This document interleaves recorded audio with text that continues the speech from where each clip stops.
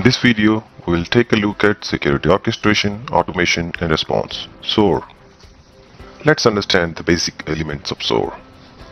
Gartner defines SOAR as solutions that combine incident response, orchestration, automation, and threat intelligence platform management capabilities in a single solution. With the growing volume of threats and alerts from different security tools like firewalls, SIEM, IPS, IDS, EDR, and many more, not only the analysts struggle to address them all, but also they are forced to decide which alerts to take seriously. They are often so overloaded that they risk missing real threats. This also leaves room for errors and operational inadequacy.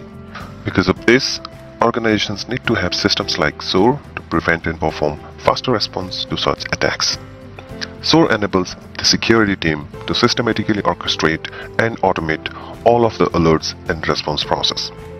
By filtering out repetitive tasks that takes up most of the time, energy, and resources, security operations teams are more effective and productive when handling and investigating the real incidents, thereby increasing the overall security posture of the organization. IBM Security QRadar SOAR delivers that and much more with its next-generation response platform.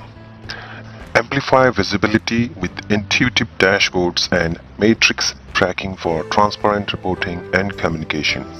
Reduce time to respond to and remediate complex cyber threats by automating incident response processes.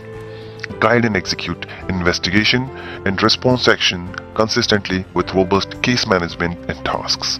Streamline and automate manual and repetitive tasks using the Playbook Designer.